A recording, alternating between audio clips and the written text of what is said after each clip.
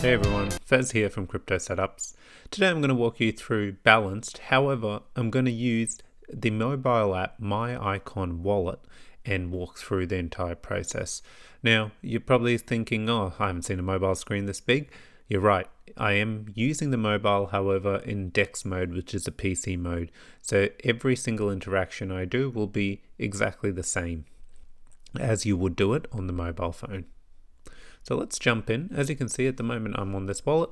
The great thing about MYICONWALLET is you just can click on the browser section and it has the majority of the dApps that are already on the Icon ecosystem. Number one, Balanced.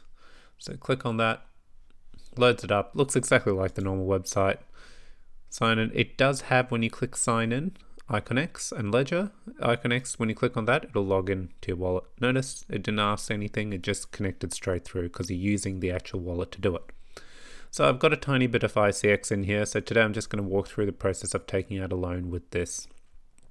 So first things, deposit, confirm. Now you slide what you need. Now remember, if you slide, at the moment I have 174 Sicx, if I slide that all through, it will probably not go through because I don't have any Sicx to pay for fees. So just for the sake of, I'm going to leave like 8 here, and let's put a nice round number. Yes, wrong keyboard. Here we go, and I'll leave some Sicx 160. Click confirm. First thing it wants to do. Now I want to talk through this process to give everyone clarity. So you know when you deposit your Sicx as collateral, it stakes it in the background. Now I see a lot of people going, oh, but where's that Sicx? While it converts it to Sicx, you don't actually see that because it's still being used as collateral, but it displays it a little bit differently. So let me click on deposit, and it's got everything, and I'll just confirm. And there we go. So I have deposited, obviously you can see it's deposited just a smidge under that round number. Now what's different here is this is still being displayed as ICX. I want to explain this. It will always say ICX, but after 48 hours, when you look at your collateral position, remember I've put in 160, this is what it starts with. After 48 hours, automatically in the background, when the staking rewards are claimed, the way our Sicx works, remember, that total doesn't change for Sicx. It kind of claims rewards and just grows in value in the background. But for your collateral aspect, you will actually see this Sicx figure go up after 48 hours. Why 48 hours? 48 hours? It takes 48 hours before you get the first rewards. After that, every day you'll automatically see this go up. Now for 160 Sicx, it'll barely be anything, but say if I had 10,000 Sicx here, I'd probably be seeing it go up every day by 3 Sicx. So I hope that helps clarify. This is the number one question I see all the time. It took me, once the protocol launched, I understood that this is where it's different when you add it for collateral. Okay, so that's collateral.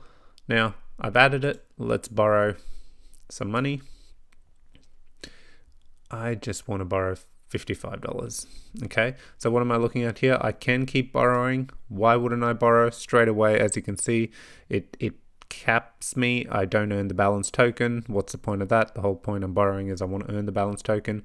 Why aren't I going all the way up here? Well, it's kind of risky in case the price fell below $2.43.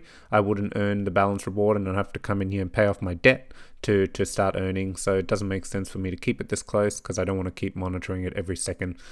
And when I click question mark, what does this mean? I always call this out. I will call it out in this video. Liquidation, really important. Right now, based on this loan and what I put as collateral, if I'd put far more and took out such a loan, the liquidation price would be far lower. But based on these figures, at 73 cents, I would lose my 160 Sicx. It would be sold to pay off the debt for the loan I've taken out. So I don't want to be in that position. I don't ever want to be in that position. So I'm going to be safe here. For the purpose of this video, I'm just taking, let's say 55. There we go. And you can see over here straight away 51 cents, so that I feel quite safe with that, and $1.72, so I know I have a nice buffer where I'll keep earning and I don't have to keep paying attention to my loan. Hit confirm, click borrow. okay, on this you can see it's a 1% fee, so I'm paying that 55 cents up front, and after that there's no fees on the loan. As long as you like, you can have the loan open. I see that asked all the time as well, so hopefully that gives clarity. You just have to pay back the debt when you're done. Let's click borrow. You probably noticed with the mobile version, it's not asking me for a password over and over. It just asks you for the password when you first log into the app, and then you can just keep using it. In fact, I found it to be a smoother experience, but there are risks associated with carrying your stuff on your phone, and you need to be careful. As you can see, this is just a showcase wallet I've created for this tutorial. And there you have it. I have taken a loan. It's got all my details there. You can see this is a good section to talk through. You can see that in my wallet I still have that ICX that I have left over. I have some bnusd. This is the loan I've taken, and this is details of my loan. Now let's click on this Sicx. You can see I could use this interface to send it to another wallet, and over here I could unstake. I could check the unstaking period, which I'm actually going to show you now. This is another question that gets tackled.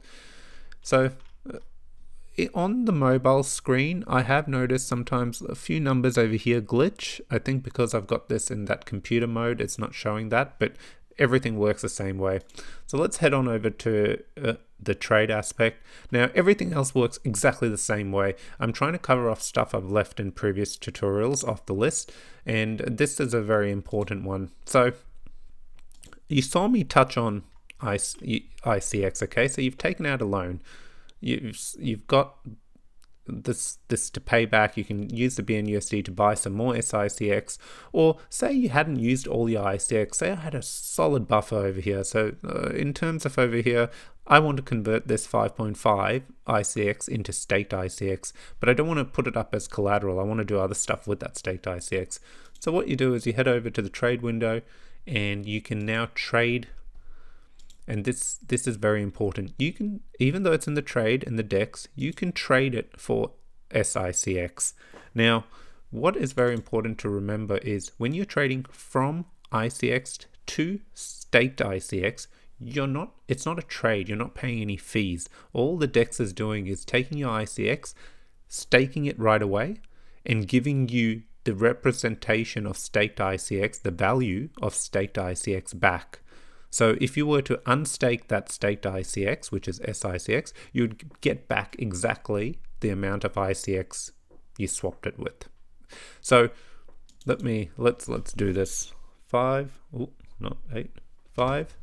Now, what are we seeing here? Oh, but it's not giving me the exact value. I'm not getting 5 staked ICX. You never will. As every day goes by, in that ICX conversion, when you go to swap your ICX to staked ICX, will get lower and lower. But when you go to unstake it via the traditional unstaking period, 7 days that you have to wait, you will get back your 5 ICX. And if you wait, for example, a year, and it's been 10% interest, you would get back your 5 ICX plus the interest you would have earned on over that year. That's why this value changes all the time. So let's swap. I'm going to click swap. I've got 4.98, and I'll show you how you can check this. I've done some testing. Hopefully it doesn't fail in this video. Okay, so right away, before I move and show you how to check that, the next thing I want to show, the next option, you'll straight away think, oh, but I can swap my Sicx back to ICX. I know I have the 4.98.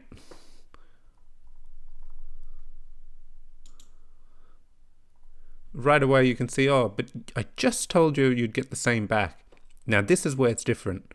While you can use the DEX to swap from ICX to staked ICX for free, if you use the DEX to swap from Sicx back to ICX, you pay a 1% fee.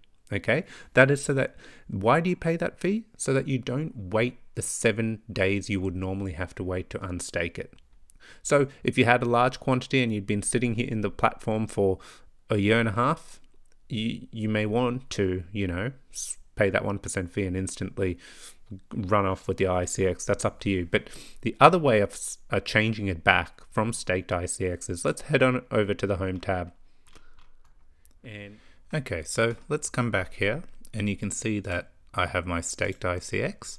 And if I do not want to pay the fee and wait the 7 days, or how many ever days it's going to take at the moment to unstake your ICX, you can come here, click on it. It'll give you a few options. Click on unstake, and as you can see, boom, 5 ICX. And if I click on unstake over here, in fact, let me do that.